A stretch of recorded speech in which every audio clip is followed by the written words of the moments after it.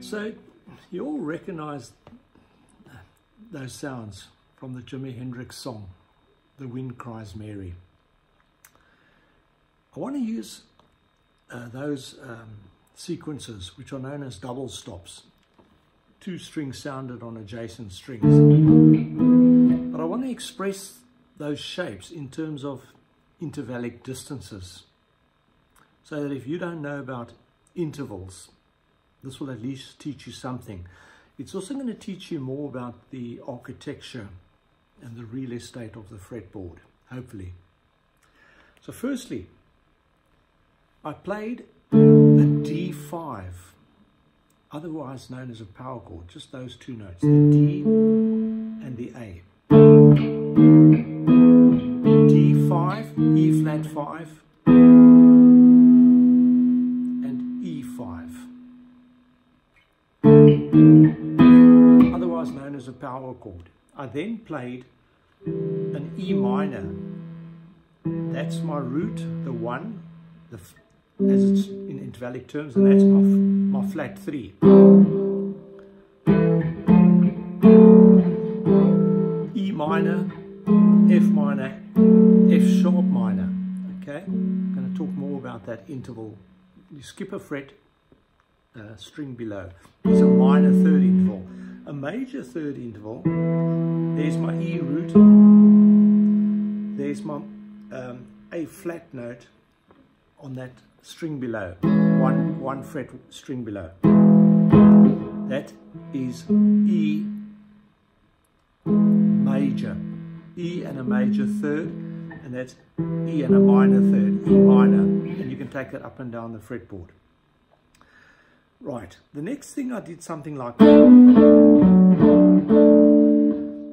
known as double stops. It's a note, two notes on adjacent strings sounded. I played an A and I played a D. The note below the root note, in this case the D, is known as a fourth. So that's those two strings. That's a D4, that's an E4. That's simple. So you know the guitar's tuning between G and B strings, you need to compensate. So from that shape, from D to G, to that shape between G and B.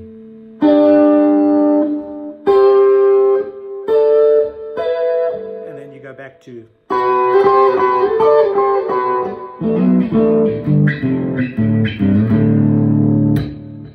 Those are fourth double stops, okay? So you know minor shape, you know major shape, and you know fifths, and you know fourths. The relevant in a guitar in standard tuning, that never changes. So you've learned something about that. But consider this.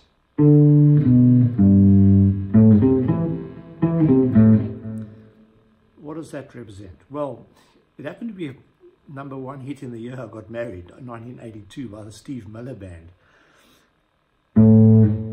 That's an A, that's the minor third interval, and that's the perfect fifth interval. Now I'm combining those two concepts. A minor, A to a minor third, A to a perfect fifth. So I'm playing the notes A, C, E. Now you need to know your triads. There are 3 notes in a triad, and an A minor chord is a root, a minor third, and a perfect fifth. So that's A minor with my root there on the A. And when I go from E to C to A backwards, I'm doing the third inversion of A minor, because I'm starting on the third note in A, C, E. I'm starting on E, C, A. So she comes down. That's simple. Guy made a #1 hit in 1982 with that little sequence. I actually saw him live here in Sydney as the opening band for Carlos Santana and his band. Anyway, besides that, what happens now? So you know A minor in its first and third inversion. Now what happens when I do this?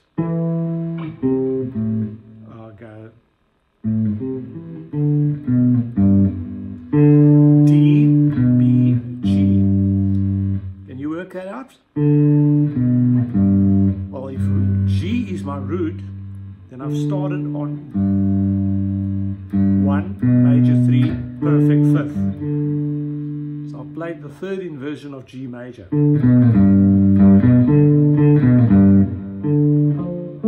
There's D minor, and then I'm playing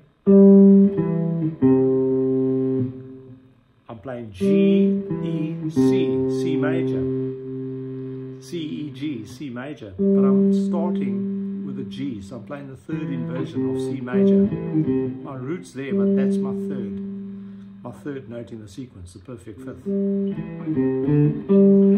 These things are probably best used up here on the high end. C,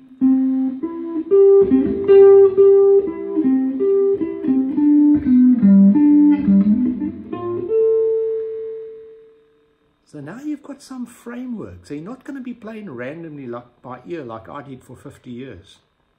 You're actually understanding what notes you're going to target. Like I showed you yesterday. We've got 14, 17 and 22. I've got an F sharp, an A and a D. That's D major, but in the 2nd inversion, because it's D, F sharp, A is a D major triad. But I'm starting on F sharp, A to D. And if I bring that finger back 1, it's a major 7, D major 7. Because I'm playing C sharp, which is 1 note below the root C sharp. It makes it a major 7th chord. How's that, huh? 3 notes make up a chord. There's C, E, there's my G. I'm using my ear. I told you yesterday, with a major chord, you count 3 spaces, depress, 2 spaces, depress. C major in all its glory. Just those 2 fingers. 1, 2, 3 spaces, 1, 2 spaces. And a minor, 1, 2 spaces. C, E flat, G. C minor. You'll be sounding like the late Ellie Van Halen soon. But now you know what you're doing. You're not doing it at random. You actually understand why. And I'm giving you a little easy formula if you're struggling. As long as you know where your root is. Skip 2, depress, skip 3, depress. On 1 string, that's the formula for B minor, B major.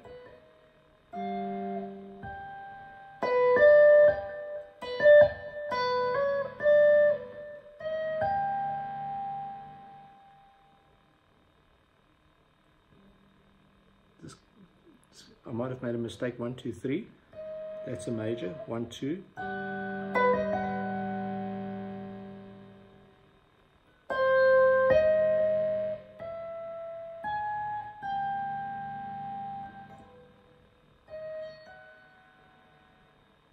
Just think about it. I've given you enough information. When you want to work out fast sequences, you first look at the real estate you've got to work with. So when you see these guys, but